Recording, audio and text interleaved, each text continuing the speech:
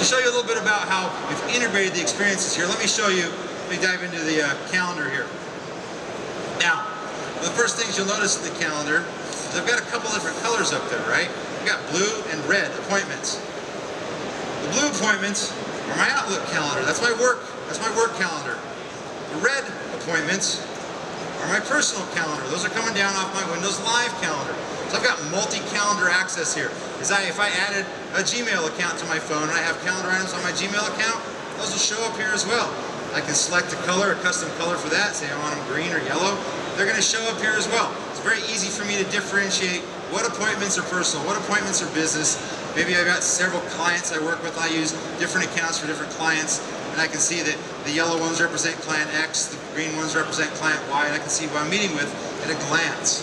Now, I've got a team meeting today at 6 at our Microsoft campus here, so I'm just going to jump into that.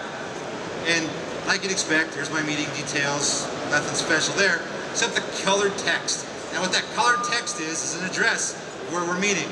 In the operating system, in the past, what it's done is it's been able to recognize phone numbers, so I can just simply tap a phone number to dial it. Well, now it's gone beyond that. It not only recognizes phone numbers, it also recognizes addresses. So I didn't do anything special with this address. I just typed it into the location on my Outlook and created an appointment. I didn't create any kind of hyperlink URL or anything fancy. Just put it in there. The operating system said, that's an address. And it figured it out. So if I tap on that address, usually that means I want to know where the heck I'm going. So intelligently the phone says, all right, you want to know where that address is. So it jumps me right into our Bing Maps application. As it pulls up some maps, I'm going to zoom in. You'll notice as I zoom in on these maps, the tiles blend together. They don't just repaint up there like somebody throwing playing cards on a table. They blend together nicely and seamlessly. As I move in here, I can move in. As I get closer, it repaints and it knows that, hey, as you get closer in, you probably don't want a street view. You probably want more of a satellite view or an overhead view of that. So it gives me a different view automatically and dynamically. Now I can access more data by tapping at the bottom. I can turn off the aerial view, show traffic, zoom out, whatever I want to do. So I zoom back out a little bit, zoom in, zoom out. It changes, everything fades back out, and it goes back to a street level view. So intelligently the phone anticipates what you want, and it tries to deliver that to you.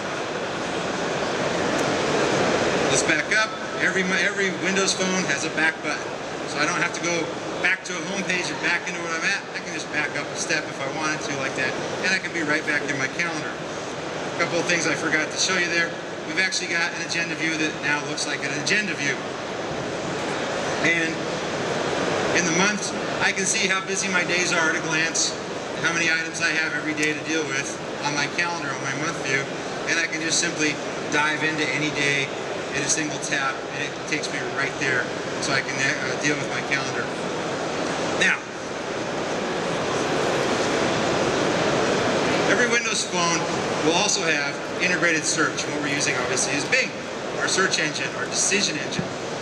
They also have 3 buttons across there. I've got a back button, I've got a start button that takes me to the start experience, and I've got a search button down here on the side. So as I tap the search button, it brings me to my Bing search page. Right here, I can search on a term. I can search on something different every time. Let's do what Joe did the other day. I'll do pizza again, I guess. So I can search on pizza. Can't come up with a food type right now. Not hungry. So when I go into my search for pizza, I don't have to sort through web pages, wait for web pages to load. The decision engine on Bing brings up the information that I need for me. I've got a map view at the top. I can tap on that. It'll pop me into the maps and show me where I'm located and where these other restaurants for pizza are located in relation to me.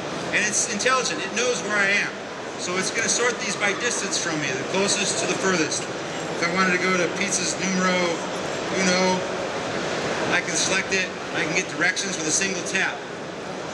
With another single tap, I can call them up. If there were reviews on this restaurant through different sources like Yelp and so on, they would show up here. We're currently populating this information for different European countries into the Bing database now, I can see what's nearby if I want parking. Maybe I want to take in a movie after I eat. I can find out if there's a movie theater nearby, or a club to go to, or, you know. Now, I can also go back here and check out different information on the web. So, if I want to go to Wikipedia and find out information about pizza, I can select that link, and it's going to dive out, automatically launching the Internet Explorer browser and taking me to the new Internet Explorer experience. Now, the new Internet Explorer is based on our IE experience on the desktop. And what we've done is a few things here. So the first thing I want to point out is that this page is zoomed all the way out. But you can read it, right? It's hard to do on a lot of phones right now. It's a WVGA screen, and we've done a lot of work with the text, character spacing, the fonts, and the way we work with the pixel placement to make it very crisp, very readable. So even at very zoomed out levels, you can make out what's there, you can read the text, and it becomes a more pleasurable experience to browse the web on your phone. Now I can do things like double tap on a column and it zooms me, it snaps me to that column to make it easily readable. Or, fingers are sticky, sorry. I can zoom in with multi-touch if I want to, and I can zoom way in if the thing responds to my sticky fingers. And you'll notice, even at really, really high zoom levels, I still have very smooth corners, very sharp edges, right? Very legible text. And I can come up here and say, grab the Wikipedia corner, let's do something else. Let's grab that picture there. And if I want to come back to the site in the future, I can bring up the ability to pin this to my start page. And what it's going to do is it's going to pin a very sharp, crisp, higher resolution image to my start menu here. So down at the bottom, there's the exact image that I had where I was on that website. So I can lock in on a logo or whatever I want, so it's easily identifiable to me. I know you can do this on several other phones, but they're not going to do it with this sharper text, as crisp a shot as this is. And that's nothing compared to how nice it looks on the actual phone. That's what you're seeing on the projector there.